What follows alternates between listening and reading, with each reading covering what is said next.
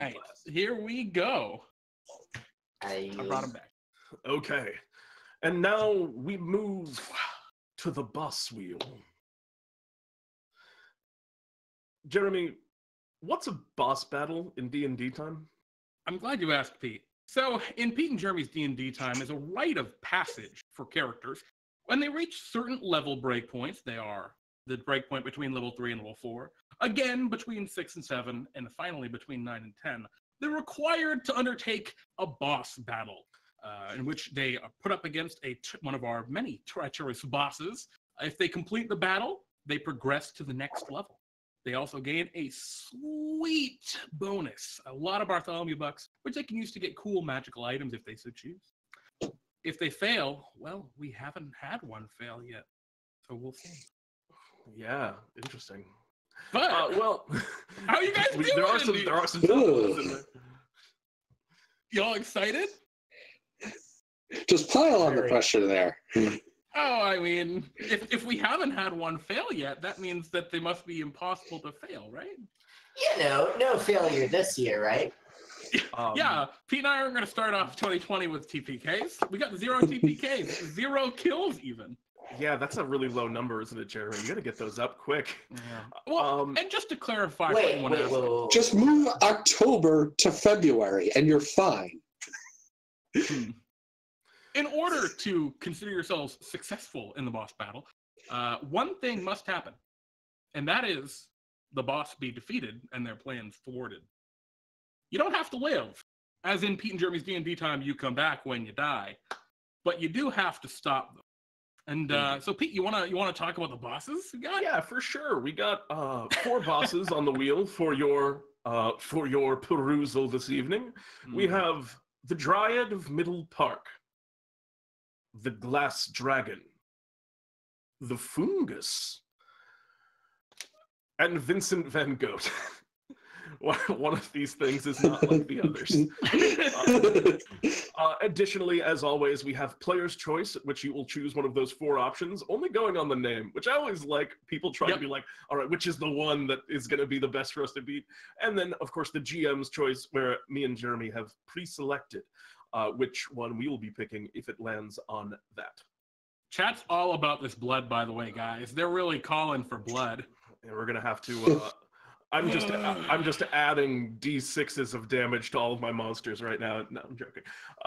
Jeremy, would you do the honors of spinning the wheel? Before we spin the wheel, how do you guys feel? Any of those names call out to you or interesting? I know a couple of you have plant-like or plant-associated characters, and there's one very plant-centric creature on there. Yeah, there's the goats are nuisances, certainly, to those who are plant-based or live in a pastoral environment. So perhaps addressing this particular goat, such as it's nefarious in the lands of D&D time, let alone would be a threat back to the home pasture. That could be a concern for Vaudius.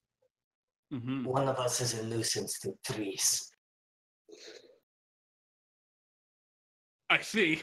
Is that a vote against the Dryad? Which way are you leaning right now, Throom? Yeah. How are you feeling? Throom is feeling extremely, the nervous energy is very much there. And it'll probably go away as soon as Throom actually gets into a battle. Mm-hmm. But as stands, lots of nervous energy. And they all sound very fun and interesting, as typical for anything in the lands of D&D time. Interesting. And is anything interesting to Juni in particular? What? Juniper would really like to avoid having to fight anything outside of the fauna kingdom. So avoiding Fungus, avoiding the Dryad. Let's go for that goat. Going for the goat or the dragon. Go for the goat. That's what they're saying. Goat is very good to eat. Dragon also, the glass dragon also sounds like it would be very satisfying for Moraath to put an axe through. Yes, I would love to shatter some glass. Jeremy, there's only one way to find out what it's going to be. All right, and round and round and round it goes. Where it stops, nobody knows. Jeremy's in the fun position of getting to know what it is before it happens. Oh, Pete, it's our favorite. Ah, yes. The choice will be upon myself and Jeremy. And as such, I believe the one that we have pre-selected for this evening was Pete, the what's your Dryad. pick? Dryad? Wait, I was going to ask, what's your pick? the Dryad of Middle Park, I do believe. Very well. All right, y'all. You'll be battling the Dryad of Middle Park. I wish you all the best. You're in a Pete adventure, so as Mr. was saying in the chat, they're dead. Xandril's giving you an spaghettios. Good luck, y'all. You might need it. We're going to be back in just a moment. See you soon. Yeah.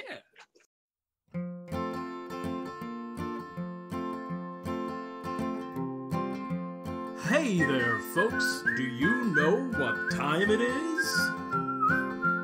Pete and Jeremy's DnDTime. Pete and Jeremy's DnD.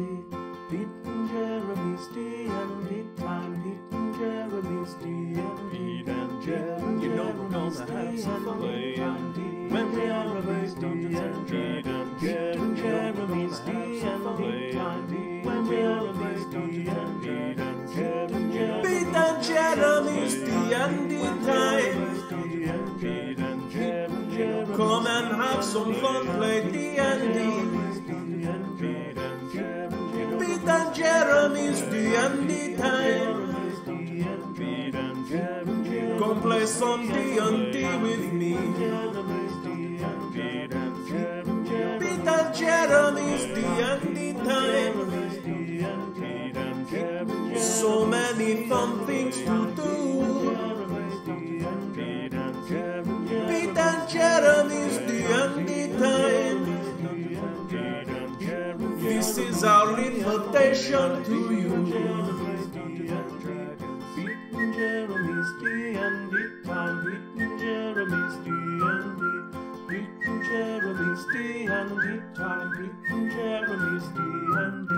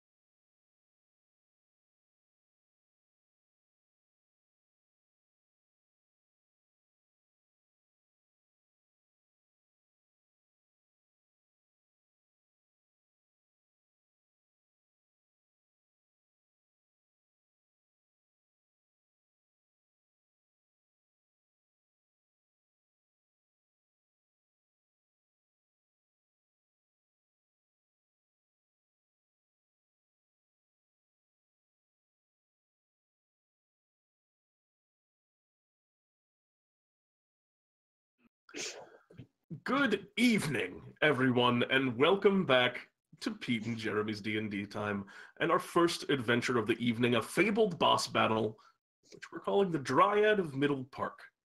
Before we get into the action, as always, we're going to take a brief moment to introduce our characters. So without further ado, first up tonight we have Juni Asterthorn. Juni, welcome. Hello. Juni, tell me, how are you this evening? I'm, well, truth be told, I'm actually quite nervous. Indeed, that certainly makes a lot of sense. Have you heard, of course, that you're going to be heading out on a pretty dangerous mission that Bartholomew has assigned you, and with a creature that's normally very friendly to nature,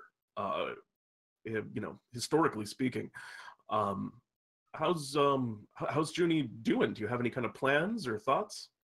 I'm very conflicted about having to go out on this. I am actually quite a fan of Bartholomew's other adventurers, so I knew something like this would be coming up soon for me. I've been on enough jobs to where I'm coming up to the point where I have to really prove myself, but I'm really saddened that I have to prove myself against someone that I think I'm very like-minded with, most likely. We'll have to see if that's actually the case. I'm sorry you're kind of coming into this moral conflict here as we enter into your fabled boss battle. But I have no doubt, Juni, that you will be able to overcome the odds. I'm sure you'll find a solution, whatever that may be. And so. Joining us, maybe someone of an opposite opinion, Moraath, from what you understand, there's just a ton of really invasive trees all over the place. Perfect. Moraath, tell me, how are you doing on the eve of this? Your fabled boss battle. I will. What? Oh, we're fine. We're fine. Don't worry. We're in the wrong channel. Don't worry about it. So Moraath.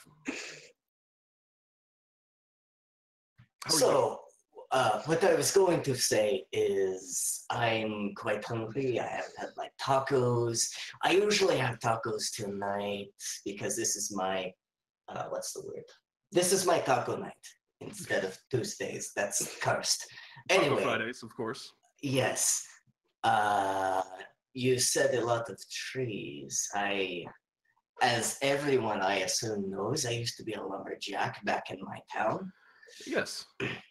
Except, oddly enough, people ask me where my lumberjack's axe is. My mold is both hammer and axe, actually. So, because our trees were made of stone, we'd have to... When you say made of stone, do you mean very literally made of stone, or they had, like, they were trees, but they were as hard as stone? No, I'm saying they are literally made of stone. So sometimes cutting down trees was more an act of breaking than chopping.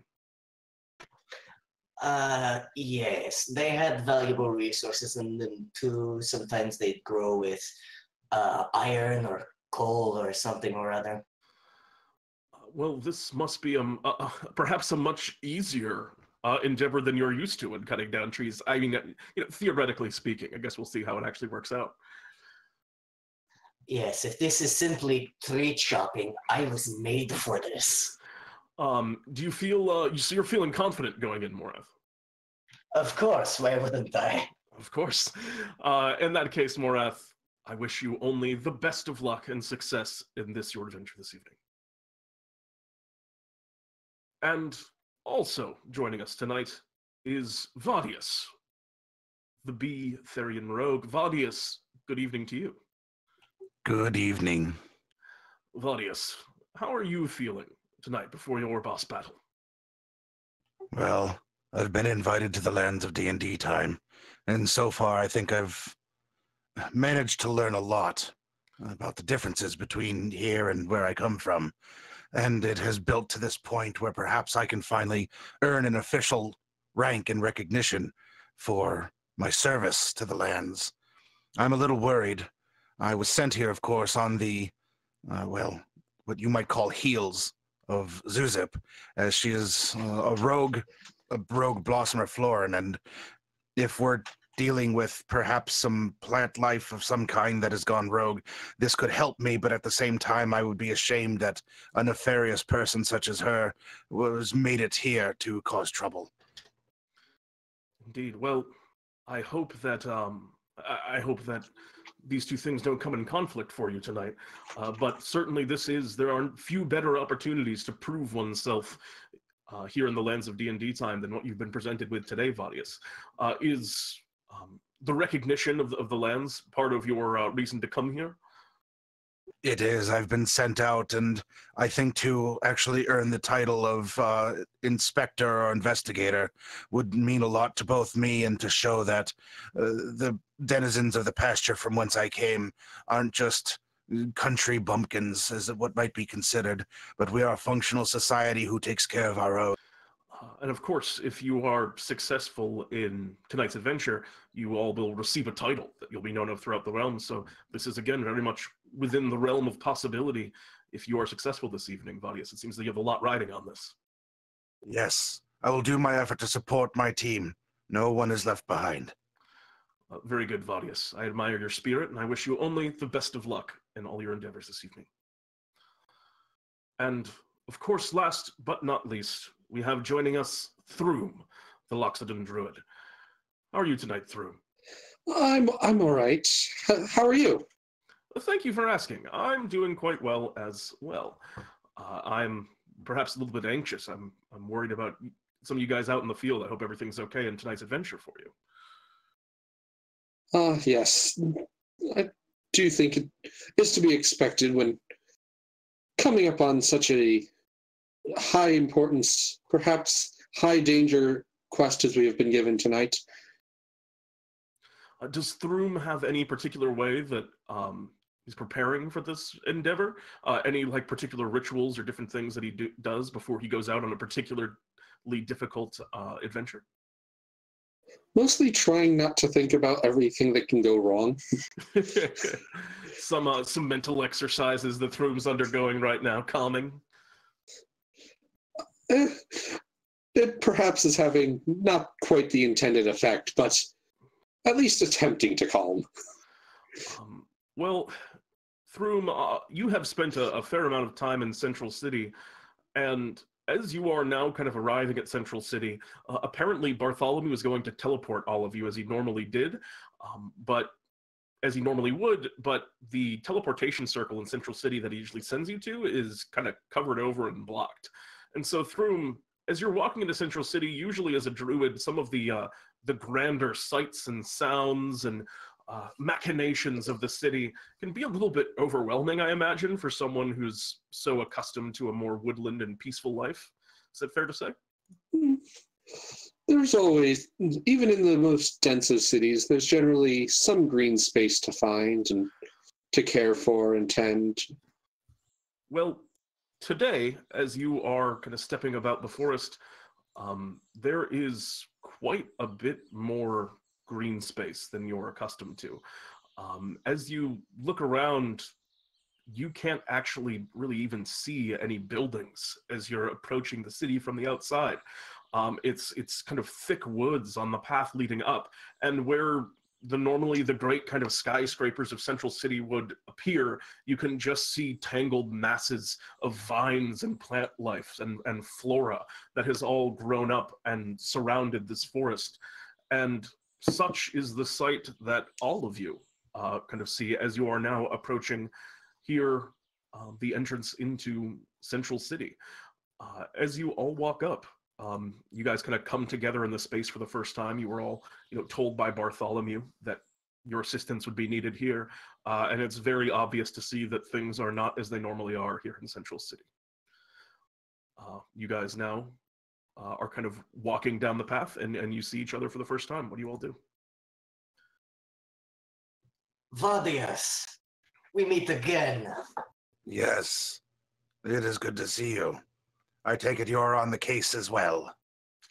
Yes. It seems we all are. Hello, everyone. Ah, hello. It's unusual to see someone who's perhaps near the same size as I. Seems many of Bartholomew's adventurers don't quite reach our size. Looking over towards Juni. Hey, what about me? Wait, you first. It's actually quite nice to see someone else at eye level for once.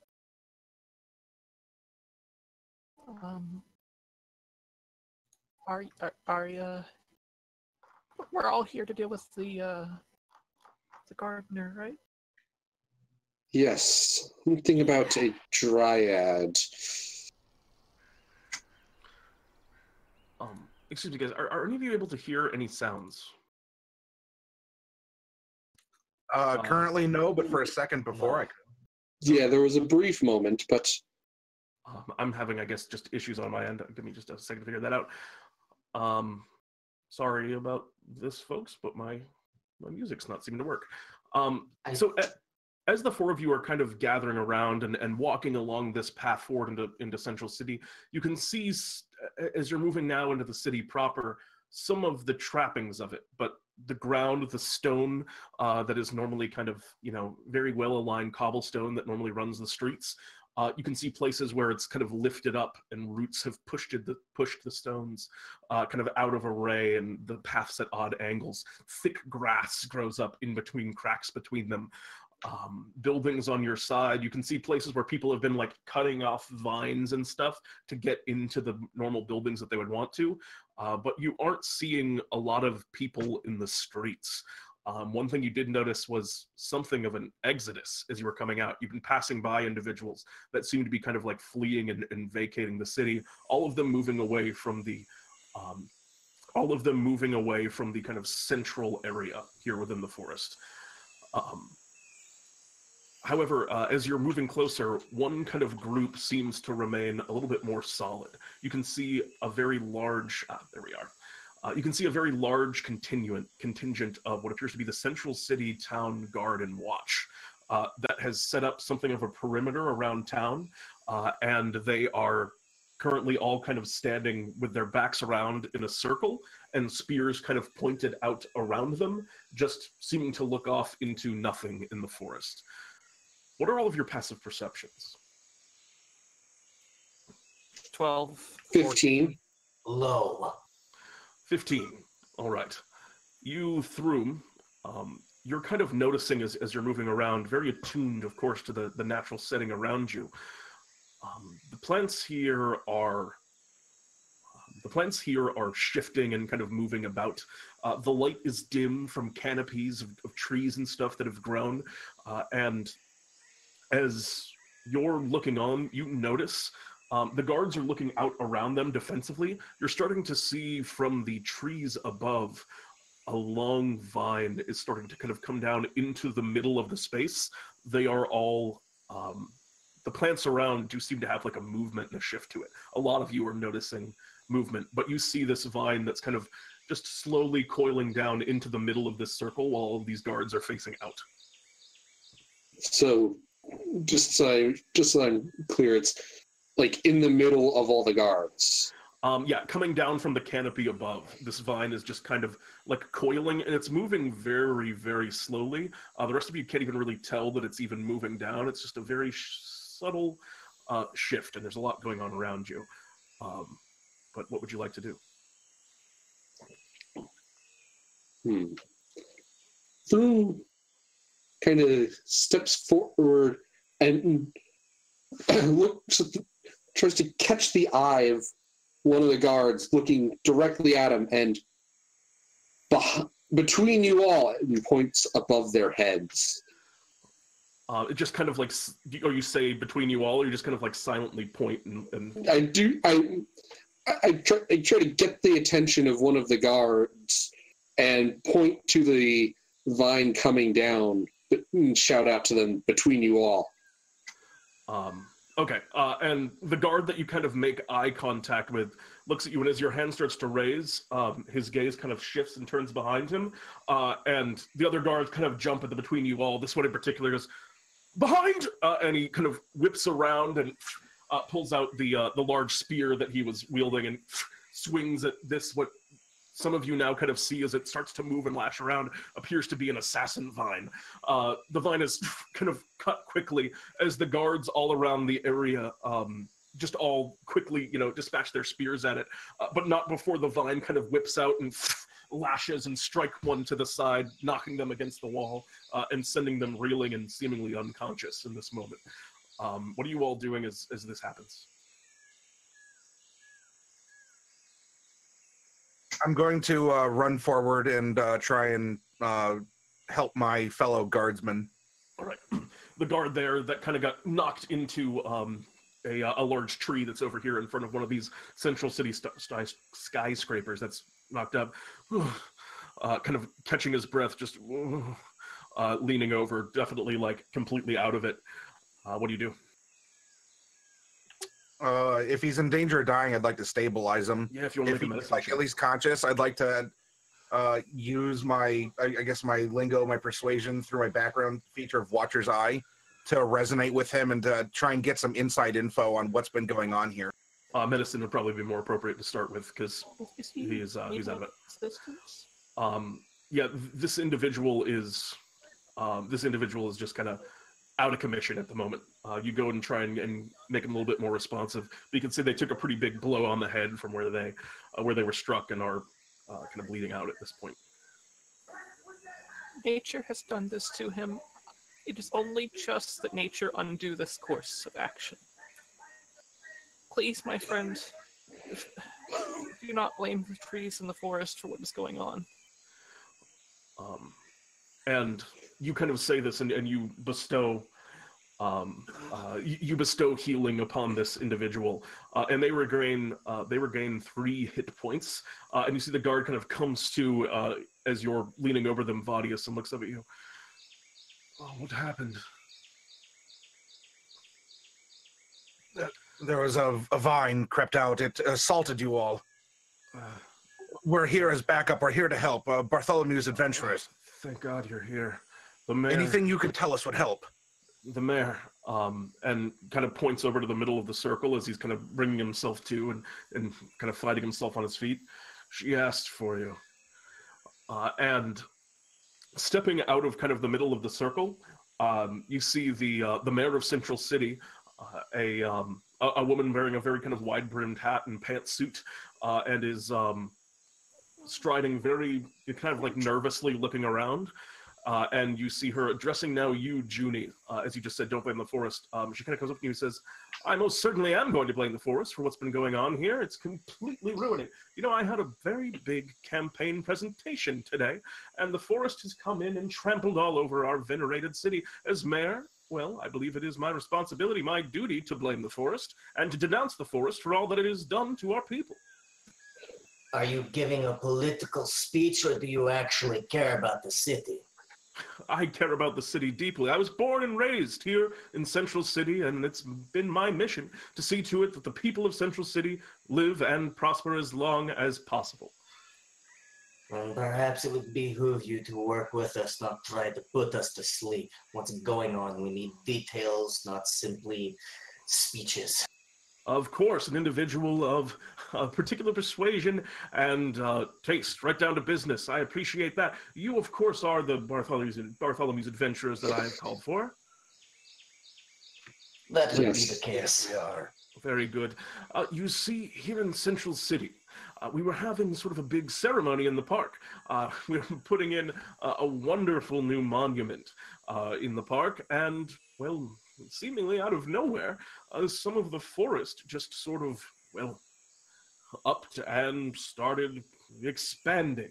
I, of course, was there. My guards rushed to my aid, and I would like to take a moment, she kind of turns around, I'd like to take a moment to commend the fabulous work of the town guard here that have been so instrumental in keeping the people of our city here safe. She looks back towards you. Now, if all of you could just go and deal with whatever that is, we can get everything back to its normal working order, and we can continue as promised. Do you have any idea what was the monument? What is the nature of this criminal activity that is going on? A new The more that you statue can of give us, me. the more effective we can be. A new statue of me, actually, that was being put up in the park. It was right in the middle of Middle Park, as it were. You're, of course, familiar with Middle Park, yes? I believe that I had buzzed past it during the solstice. We're very proud of Middle Park. It's one of the larger tourist attractions here, and it is a wonderful patch of greenery right here within the heart of the city. And, well, we would like all of you to go on ahead and head to there, because that appeared to be the source of it. There was some type of I didn't see it myself, some of the wilder speculations say there's some sort of tree woman was kind of coming out of the space around Middle Park and was presumably causing all of these strange vines. I was rushed away to safety quickly, didn't get a chance to see, but there in Middle Park must be the source of all of this problems, and if it is a tree woman, as these people have said, then I imagine apprehending or dealing with, in whatever means you see fit with this woman, would solve our problems. When you described the suspect, she didn't have pink hair-like features, did she? And one of the guard kind of speaks up. I saw her. No, green, was wearing like a cloak of leaves, green skin, kind of long hair, it kind of floated behind her, just angry eyes. Is there, given Vaudius's history and the fact that he's grown up amid Florins and bunny folk and such, is there some kind of a knowledge that I might be able to invoke or glean to either read more into the description or to get some knowledge about what we're facing? Go ahead and make a nature check for me. Nature or Arcana, I'll let you pick. Nature?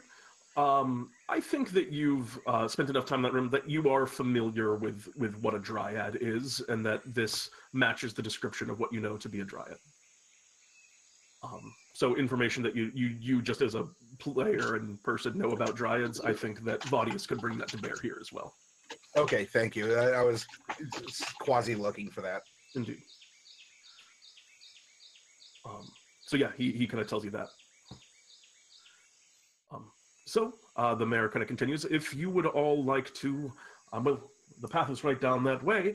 That area has become completely dense and hard to walk through, so I suggest that you be as careful as possible as you proceed.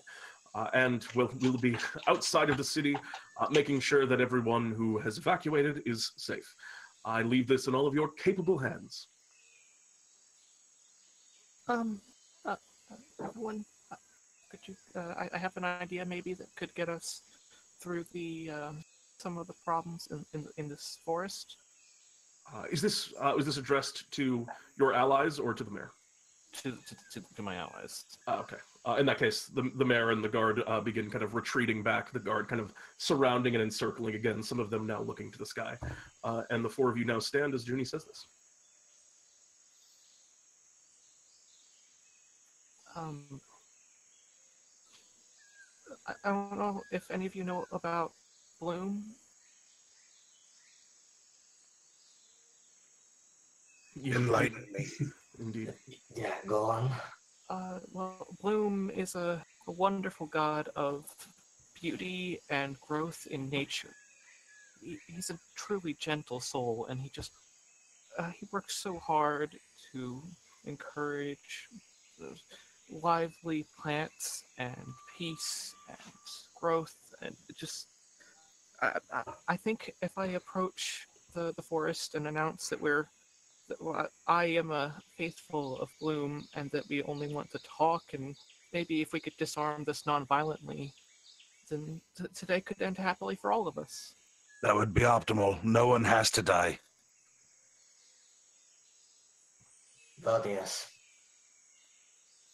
Yes?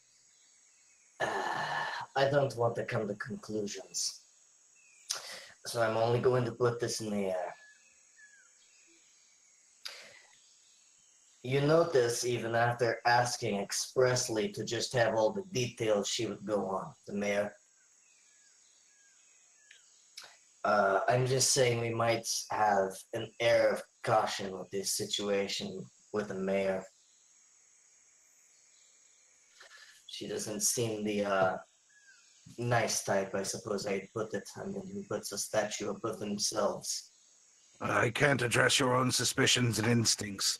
However, I can tell you that if she's the lawful leader of this place, and we've been given a set of instructions that is in support of the people, I will, of course, follow them to the best of my ability. I understand that there are those in charge who sometimes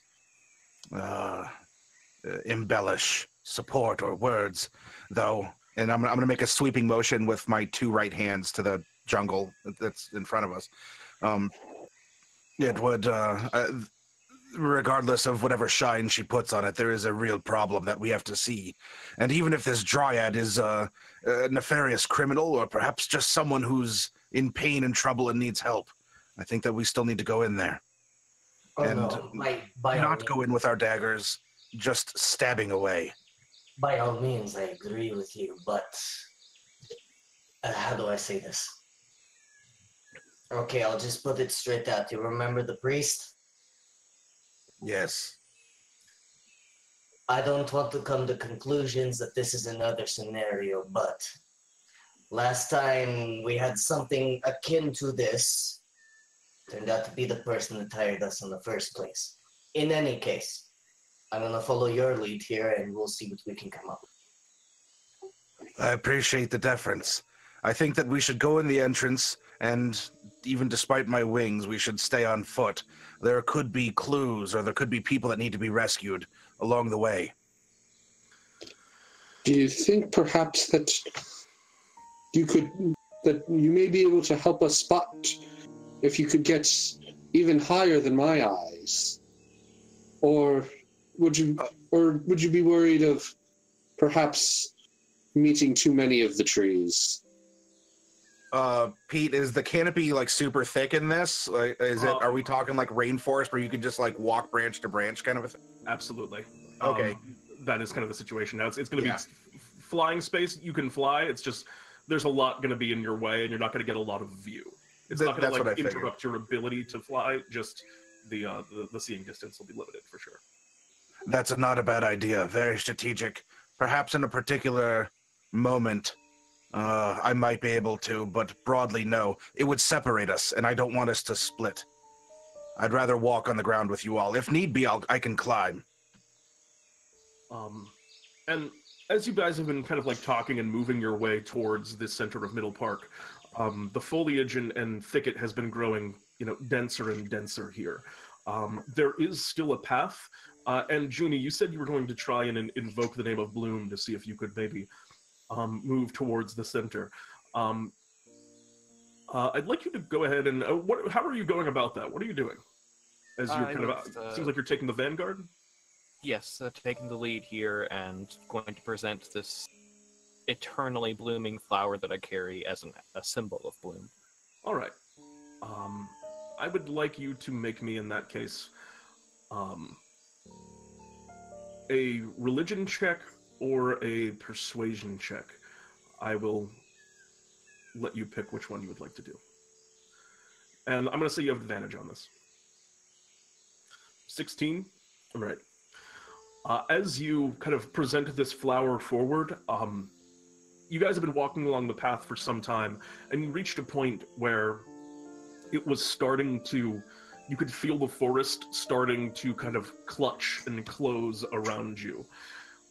But you see Juni at the forefront. You take this moment and you kind of present this flower. You see Juni in a moment of silent contemplation as they hold out this symbol, and this encroachment ceases. And then behind you, the path that you've been walking around, trees and vines kind of cover over.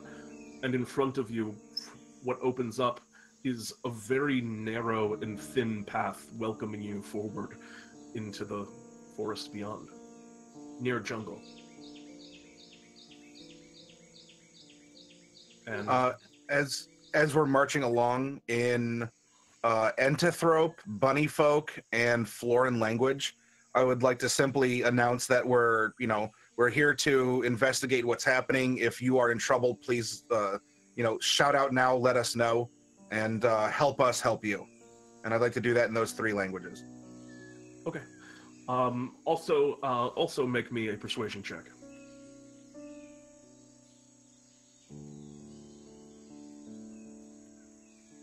19. Okay, natural 20. All right.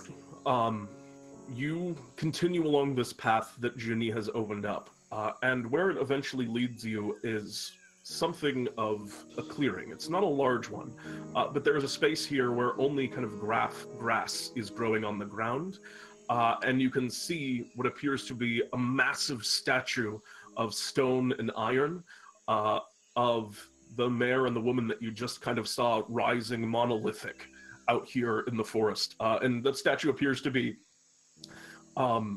she's kind of like kneeling down and like patting what looks like patting like a child on the head is the likeness in the statue. It's very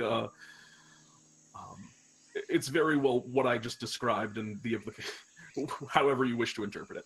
But in this space, as you kind of come into it, you begin to hear a soft, almost whispering in the woods around you. And kind of darting amongst the trees as you all are standing around here. The path that you walked through kind of closes as the trees move and kind of connect it. And you can see a shape, a humanoid figure that seems to step between them, only visible for moments as she seems to just pass and step into the trees themselves. But after taking it looks like some time to sort of evaluate your presence and the words that you've spoken and the manner in which you presented yourselves here, she eventually steps out and kind of walks forward and looks out at you. You see a woman not unlike the guard described, beautiful kind of flowing red hair that's flying behind her and kind of floating and animated as if by invisible wind. And you can see her kind of like shirt and clothing of leaves. She speaks out to you in Sylvan, and kind of says, "Good evening, all of you. What brings you into my new kingdom?" Juniper will respond to her in Sylvan. Hello, miss. It's a pleasure to grace you today. We were hoping to perhaps talk down the situation so that we can find a peaceful resolution, as there are people outside of your forest here that are starting to get very agitated.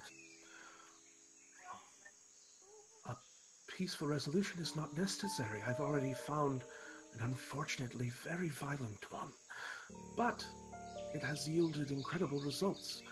As a faithful of the flower god, you must know, and she points around, do you not find it beautiful what I've done with this affront to nature?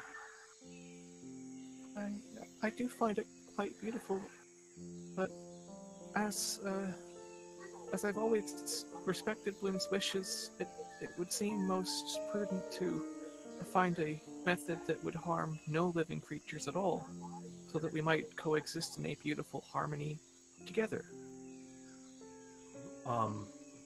She kind of like looks around and kind of holds out her hand, and you see just kind of a bird sort of flutter down and land on a finger as she kind of looks at it.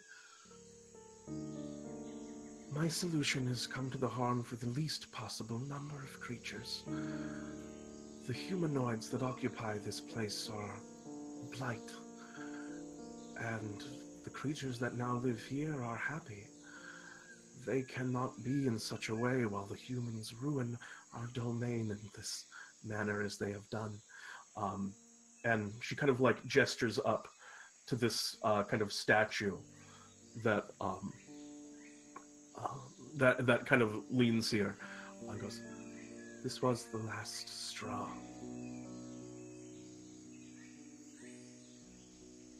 Juniper will take a moment to relay everything that the Dryad has said so far in common to the other 3 here. Do any of you else here? Throom also speaks Sylvan.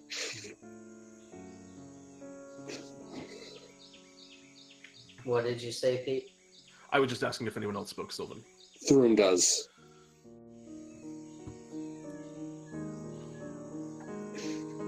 So there is to be no resolution. As I said, I have already found mine. The people are leaving, which they will find somewhere else to ruin, and my home will remain pure and beautiful. I'm sorry, but I have met the leader of people, and she is not the kind that will back down and reside somewhere else. I believe she will continue to claim this as her home. Perhaps we could relocate this sanctuary to somewhere more private, where there would be no intruders. I'd like you to make me a persuasion check with disadvantage. She looks at you and goes, "And why should I have to leave? I have guarded over this grove for aeons. I have protected it, and they destroy my home." And you can kind of see, and like, she kind of like gestures to a spot over behind the statue, and you see the trees sort of part, and over on the ground there is a tree that is cut down with kind of, it looks like crimson red leaves, the same color as her hair. As she's getting kind of very angry at the idea of being put somewhere else, when it looks like she was kind of, her tree was taken from her here. And she looks out. "You may either return. I allowed you to enter because you presented that you were a faithful of the flower god. But I will hear no more of this. The people of this city are no longer of this city." I'm afraid that here we have the laws of nature clashing with the laws of man. And you have a claim, though I believe it is forfeit in the face of violence, as it is now necessary to arbitrate this, perhaps seeking a bridge between the two. Please, desist your actions and come quietly with us so that this can be resolved. Otherwise, I don't want to have to take harsh action. Many of my friends are Florins and bunny folk, and I'll even say a couple sentences in Grung, because I kind of took all the DnDTime languages. But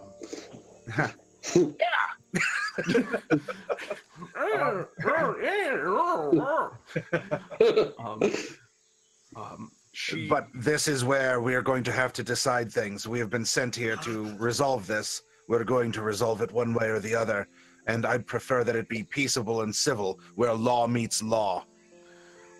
And kind of looks over at this time Throom, you. You are obviously a caretaker of the woods. Do you not see things my way as well? And kind of leans out her hand. I would like you to make me a wisdom saving throw. Is this an attempt to charm? This is absolutely an attempt to charm. Then I have advantage. Ooh. Not that it was super helpful. Unfortunately, a 12 does not succeed, and as this Dryad is speaking out to you, you start to feel almost an anger being overtaken in you. Of course, this Dryad is in the right. The people that have been harmed and hurt by this were necessary sacrifices to make this a better and more kind of perfect environment where plants and animals can flourish in harmony. The audacity of this mayor to tell this Dryad to leave. Throom, calm yourself. We're here to find peace. What do you do, Throom? There are many ways to find peace. Why not let this go? Why does Why does one person's peace have to be the same as every other's? Finally, one who speaks sense. Now leave this place, all of you, and tell them that they are not welcome back. And if they do come back, well, know that they have not yet seen my wrath. I cannot accept that, ma'am. If we're leaving, then you're going to be coming with us. You there, and she now kind of just looks over at you and begins speaking at you in Druidic, which only you understand, and says to you, Throom, apprehend the insect. Juni, you hear this as well. Shout a warning to Vaudius, as she is also a druid. Weapons. I would like you to roll for initiative.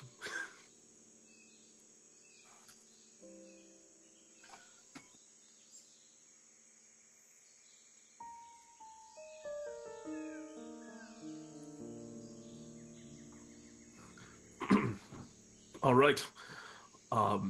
Vaudius, in this instance, you just hear something muttered in a language that you don't understand.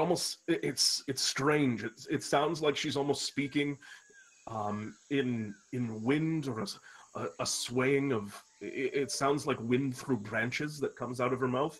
And you see Throom kind of turn to look, and Juni suddenly kind of sparks and gets nervous, also looking towards Throom. Vaudius, you are the first to act in this instance. What would you like to do? I'm going to. Am I close enough to Throom that if I move away, would I have an AO on me from Throom, or are we kind of a? What do you mean by an AO? Oh, opportunity attack? Yeah. I think it's reasonable to assume that you guys weren't like all just bunched up in a big pile. I'll say no. Okay. Then I would like to dash over to the fallen tree with red leaves. To get away. All right, kind of ducking out and around the statue. All right, so you kind of curve around and turn, and you end up finding yourself a spot upon over on this fallen tree that has been kind of cut down, presumably to make room for the statue. What do you want to do next? Am I still within 30 feet of Throom, or am I beyond? You are still within. You are still within 30 feet of Throom. Okay. If you want to be like, I don't believe that. Up in the air, I don't believe that. Be out of the way. What's that? You can be like, you can just fly up a little bit and be out of reach if that's what you're worried about. I'm staying on the ground right now, as I have knowledge of dryads in some capacity, and if this is or was her tree, this could be an important asset to hold or to be near. So I'm, at least to Vaudius, he's trying to be strategic about this. Okay. With my Master of Tactics, I can offer the help action within I can be a distance. I could be a range away. So this would be up to you. But I'm simply going to run, and I'm going to try and help shake Throom out of this compulsion. Yeah. Throom, come to your senses. What are you doing? And I'll end my turn there. Did I take it? I don't know if I moved. I moved, and I have a bonus action. I guess I'll take an action to be dodge. All right. In that case, you kind of fly over, and as a bonus action, you call out to Throom, attempting to help them shake whatever control is affecting them. And Throom, the turn now passes to you. You've been told to apprehend your companion here, this bee, and it sounds pretty good to you. What do you want to do on your turn? to answer you are on the side of the druid. You don't necessarily have to follow the exact orders, but you believe in the druids. You believe in, the Dryad's goals, and are kind of in support of what they're about right now. So, what do you do as it passes now to your turn, Throom? You with me, Throom? As this bee seems to be somewhat bothersome, and perhaps meddling in affairs that he shouldn't be, I am going to go over and Vaudius, I expect that you probably would have perhaps several sets of handcuffs eventually. I do carry manacles, yes. So the first step would be that I'm going to try to grapple this bee and perhaps get the bee under control. All right. So you begin you watch as Throom begins striding confidently kind of across the grove, making a, no pun intended, beeline for Vaudius as you kind of go over and begin to grab on. Throom is now out of control as you stride. Go ahead and make me a grapple check.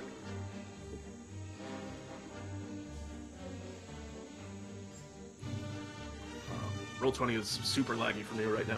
All right. 12. 12. Acrobatics or athletics to contest Throom. Wait, you mean for Vaudius? I'm sorry, yes, Vaudius. Okay. But of course, my apologies. Ah, boo. This gets around dodge, it looks like. Is it not popping up? Well, yeah, it says any attack roll made against you has disadvantage, but that's not an attack roll, is it? No, Yeah, unfortunately not. Or it's not even a save, it's a skill check. Yeah, just Oof, double oof. All right, that's fine. Just acrobatics or athletics to contest.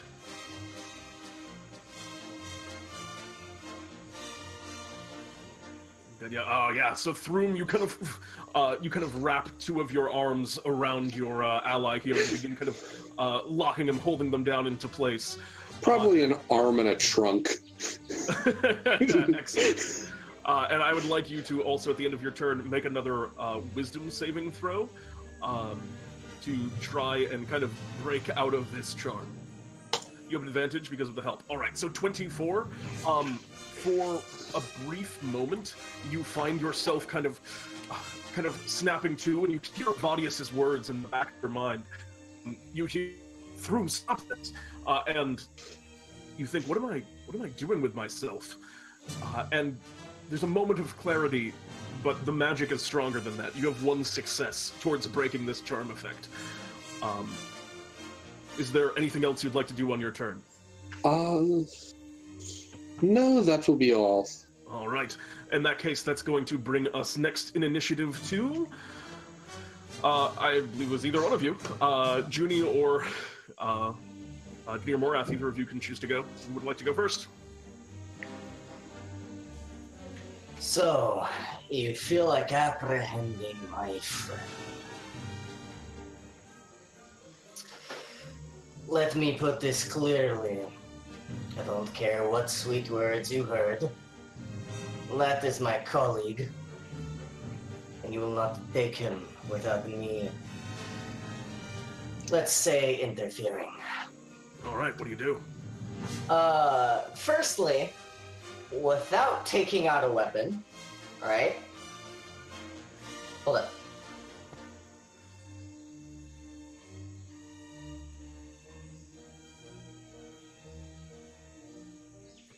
Okay.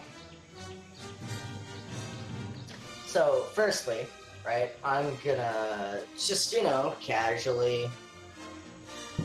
How do I say this? I can technically fly over without actually flying, just, using my wings to gain some distance over to Throom and Vaudius. Oh, okay. We're gonna go straight to them. All right. The Dryad. Yeah. And I'm going to attempt to throw Throom off of Vaudius. You're trying to take like a shove action. All right. Yeah. Go ahead and make an athletics check contested by your athletics or acrobatics.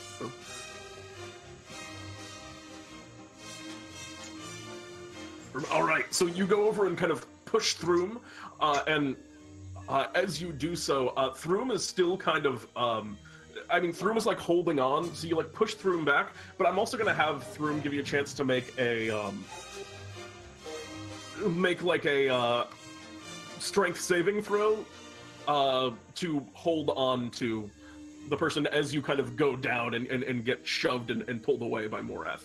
Because I think like the double grapple, there's no good double grapple mechanics here. So go ahead and make a strength save throw. A 20. All right, so you kind of shove and you get the better of Throom here, but Throom's got like a pretty solid lock grip on Vaudius. So you all kind of end up in a bit of a pile here as Throom, you and Vaudius are now thrown prone by your allies' move here. But also, as that happens, I would like you to make another wisdom saving throw. I sincerely hope the two large people don't smash the bee, because Moraath is as large as Throom and Juni. You just gotta hope that the elephant lands the right way with Vaudius. You have another success. This kind of shove from your ally and kind of pushing him out is getting you to snap out of this a bit, Throom, but you're still... It's terrible what's happened here. As we move next... I'm sorry, do you have anything else on your turn, Moraath?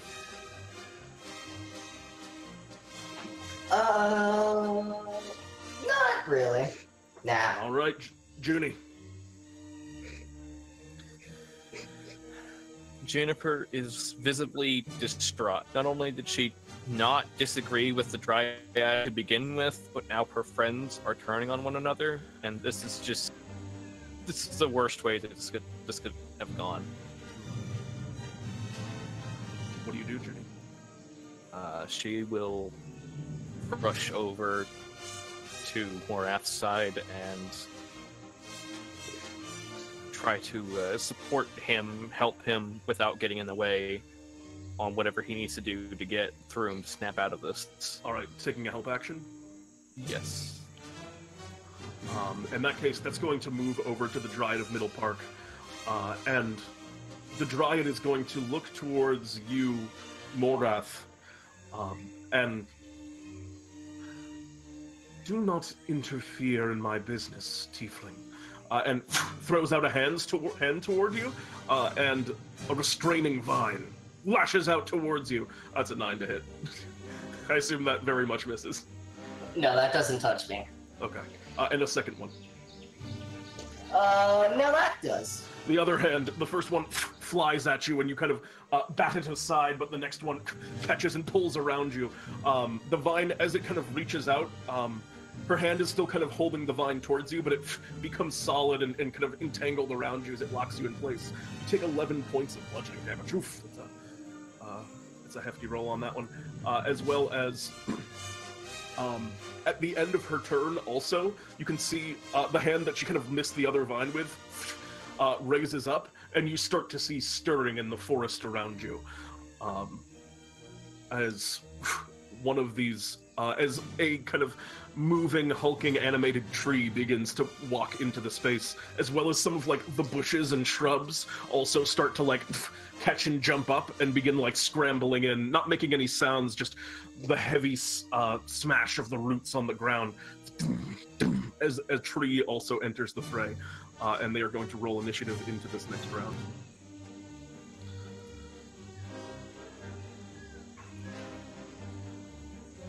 And that's going to bring us around to the top of the initiative, which is you, Vaudius. You are currently being restrained by your ally here. Okay, I will attempt to break out. All right, go ahead and make an athletics check. So that's 5. You still have to contest it, Throom? Yeah, unfortunately, both of you are kind of at disadvantage because you're prone, but you're both that way. You go to try and hold on, but Throom's grip is surprisingly tight upon you. He's a very large creature. I guess not surprising. Let me take the surprising part back. Anything else on your turn, Vaudius? Yeah, bonus action. Moraath! Moraath, help me! Aid action. Just for the record, Moraath already received a help action. But hasn't used it yet? Yeah, so it won't stack. Oh. Then let's go to Juni! Juni! All right. Yes. In that case, as we do, let me just roll initiative for these little guys. Did they come up? Oh yeah, there's one. And where's my tree? You rolled a 7 for the tree. Oh, great. Okay. In that case, I believe the next one to act are these little shrubs. So a few of these shrubs kind of run out, and you see 4 of them in total as they kind of begin hustling and bustling along the ground. They run up to you, but 2 of them are going to come after you, Juni, and 2 of them are going to come after you, Moraath, as you guys are the 2 that are currently unrestrained by Throom. And so the first 2 are going to make attacks against Moraath, and they have advantage because you are restrained. Oh, man. So the first one is a 20, and the second one is a 2. Does 18 hit you, Moraath? Yes. You take 4 points of damage in total as these things come after you. And then the other 2 are going to go after you, Juni, so they don't have advantage. That's a critical failure and a 6. I assume both of those miss. Both of those miss. 2 little shrubs are coming up and trying to catch at you, Juni, and that's going to be all for their turn as we move next to Throom. What do you want to do, Throom? Throom is going to try to dig through Vaudius's pockets and find the manacles. All right, go ahead and make me a sleight of hand check, I guess. Or investigation would probably be more appropriate for this. For starters, I need you to make me investigation to try and find the manacles on Vaudius. I think it's both. You're looking all over their form. You kind of start like reaching into their pockets and stuff while you have them restrained. Or Vaudius, like, how do you store your things, Vaudius? Well, I've taken to try wearing elements of clothes, but obviously none are fitting me intrinsically. So it's probably almost like a series of belts, like a utility belt kind of a thing, where I keep pockets, since otherwise I'm just kind of a big fuzzy bee. All right, reaching into all of his pockets and trying to find... you can't seem to locate the handcuffs, Throom. Is there anything else you'd like to do on your turn? No, that's about all. Trying to make this restraint stick a little bit better. Another wisdom save into your turn. 15. You have 3 successes on your save. With that, Throom, you kind of come to your senses, like, what have I been doing? And Throom, you kind of come to, as you regain your senses, you look down, you currently have, like, Vaudius in a complete and total lock while you have your handcuffs. You're, like, digging around in his pockets for his handcuffs. What do you do in this instance, Throom? Well, hello there, and I just kind of pat Vaudius gently on the head, and if it's allowed, let him go. At the end of your turn, yeah, I think you could do that as a free action to just, like, stop grappling. I think that's fair. You're still kind of laying on the ground next to Vaudius as well. So as you're in your turn, as Throom is kind of like laying down next to you, he just lets go and just looks at you, Vaudius, like, oh, hi. And you hear the Dryad kind of, Moraath, what do you like to do? So, I have help from Juni, yes? And a vine is currently grabbed onto me, yes? Yes, there's currently a vine restraining you. And it's from this Dryad and she's holding on to it. Indeed. Okay. Can I take a grip of this vine and kind of yank myself in the opposite direction that she is and, throw her off her balance? The only way you could yank it would be, like, pulling her towards you or you towards her. Is that what you're going for? Yes, I'm trying to pull her towards us. Okay, great. Yeah, go ahead and make me... Yeah, cool. Go ahead and make me an strength check. It's just raw strength. Just raw strength? Yeah. I have advantage on this because I have help. That is true. Also, oh, you're not raging yet. So yes, you just have advantage. This will be contested by. This will be contested by her wisdom, because that's the magic that she's doing. Yeah, you're trying to just overcome this restraint with pure, just pure wisdom or strength. charisma. Yeah, that's charisma, by the way. Yeah, I know. I'm letting it be her magic ability since this is a magical effect and not her strength. That's the effect. Okay. Like a spell or anything.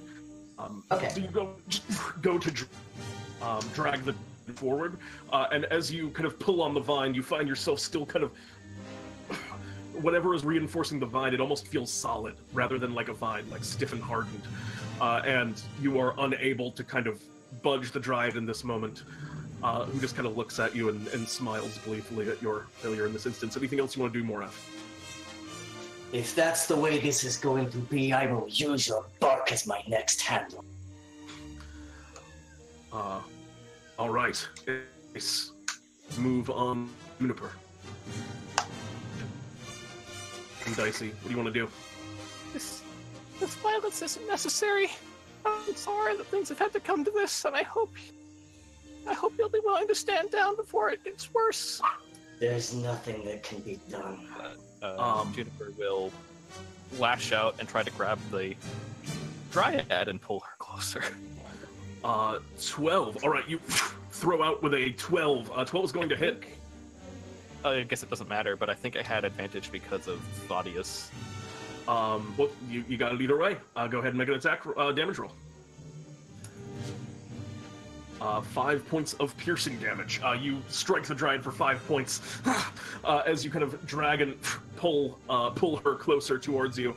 And from where you are, you able to pull her. If you wanted to move back, so this didn't happen, but otherwise you could pull her right into melee with you if you wanted. Yeah, I'm just gonna give. I'm giving Moraath what he wanted and pulling the Dryad right up to us. Yeah, so you're right next to, the Dryad is right next to you, Moraath, and now also you, Juni, as well. Is there anything else on your turn, Juni, as the Dryad takes 5 points of damage? Bonus action, Balm the Summer Court again, this time Moraath. All right, go ahead and roll that healing. Moraath, you regain 4 hit points, and we move next initiative to... And the one temp HP as well. Oh, okay. My apologies. So 5, sort of 5. As the tree is going to also come over and move, seeing that you are no longer on the side of good, according to this druid, the tree is going to wander over to you, Throom, and make a attack against you while you're prone. As heavy roots kind of smack into the ground, and that's an 18 to hit. Yeah, that will hit. It could crit. It does not. 13 points of bludgeoning damage. As the tree just kind of slams its roots down on you, landing a sizable chunk into you. Anything else? Oh, that's the tree's turn. As we move next initiative to... That's going to be the Dryad's turn. The Dryad already has a vine upon you, but they are going to make their other vine attack. Actually, they cannot do it because they're close up.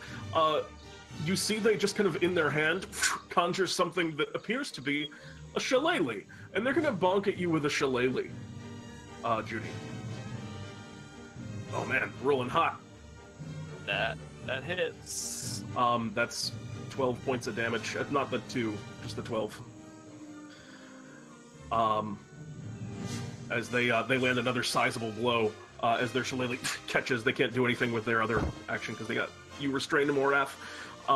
And that's all for their turn as well. As they kind of strike you in this way, Juni, they look at you.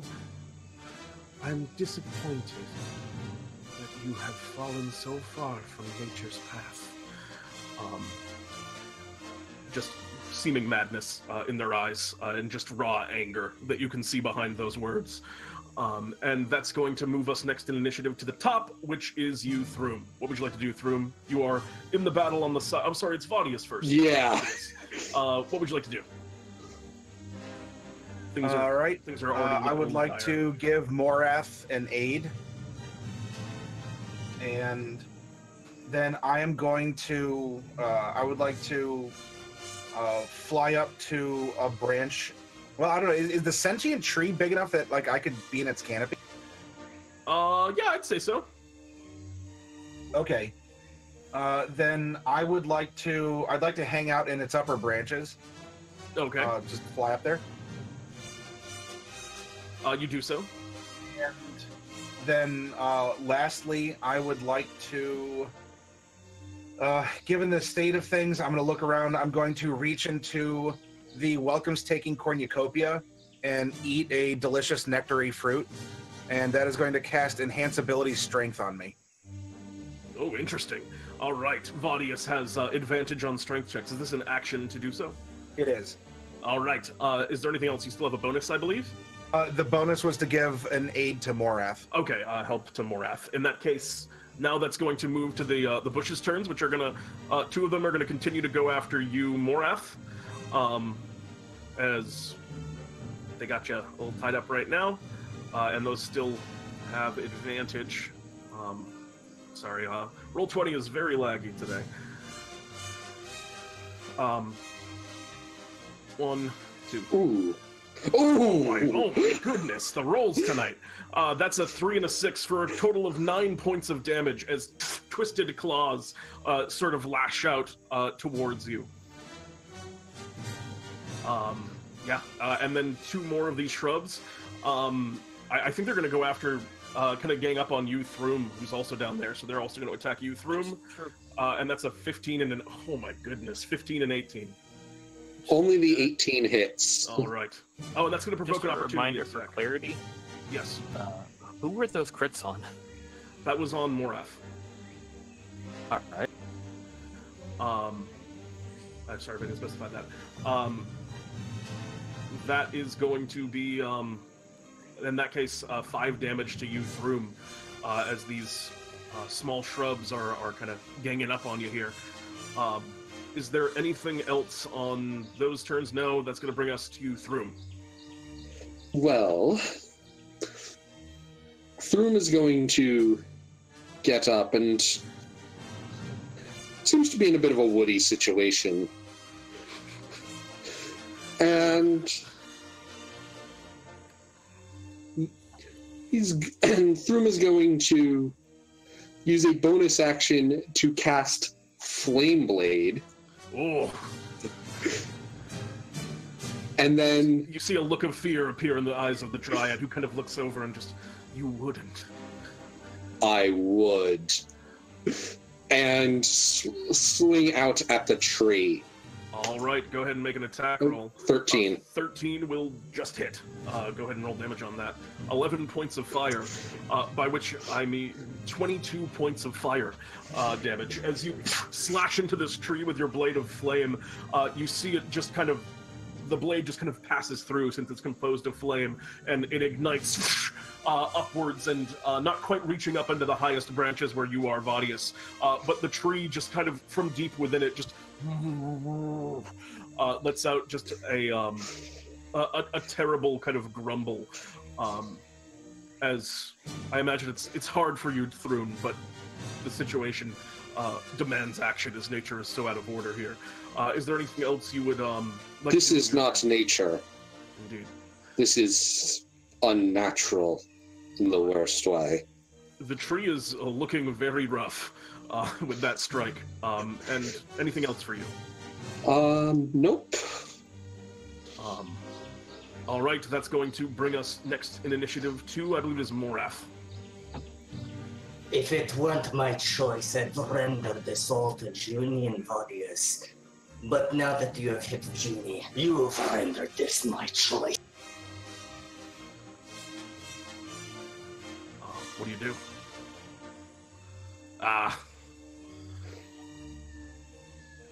You enter into a primal barbarian rage.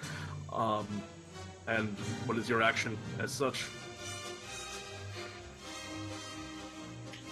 First and foremost, rules on restrained, I can still attack. That is absolutely correct. You just are at disadvantage. You mean advantage, because I have help. So yeah, negates to 0. So a straight. So, I'm going to conk this Dryad pretty much straight in the chest with my really big hammer. Please swing away.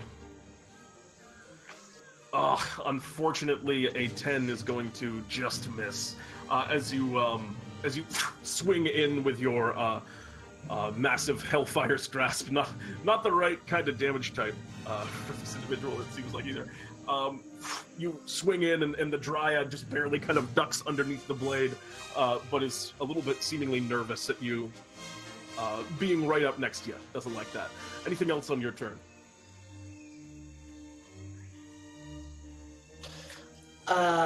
Let's see.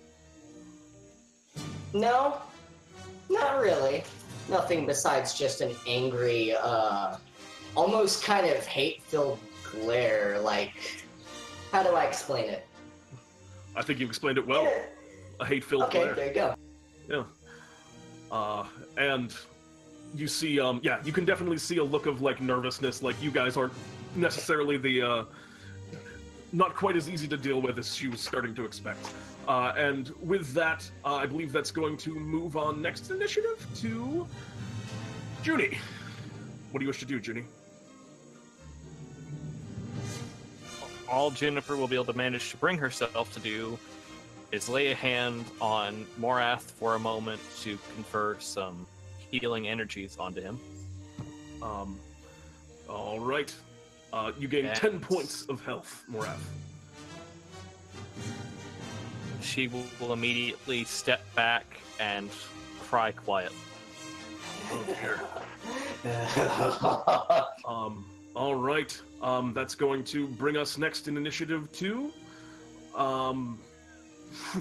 That's going to be the tree.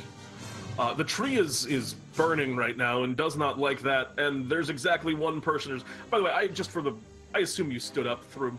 Yes. Yeah. Okay. And is going to make an attack at you with non-advantage. Oh. No, but man, oh my goodness. This tree is hitting like a tree. Ouch. Are you still up after that? No. All right, the tree brings its one of its massive roots down and just strikes into Throom, and Throom therein falls from the tree's mighty swing, and that is all for the tree's turn. As we move next in initiative to the Dryad, who's kind of was just swiped at by you, is going to actually take a moment and focus, and you see they kind of collapse their hand, and their leafed kind of drapes that they were wearing, they begin to turn and convert, and her skin becomes what looks like solid bark, as she casts the bark skin spell on herself. And that's going to be all for her turn as we move, definitely a defensive action, looking at the angry Moraath here. As we move next initiative to the top, which is Vaudius. Vaudius, what would you like to do? I no longer have an ally next to the tree, correct?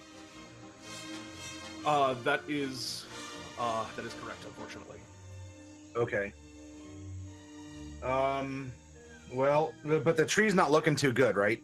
That's also true. All right. Then what I'd like to do is attack it from its own head that I'm sitting in. I would say that is an advantage attack.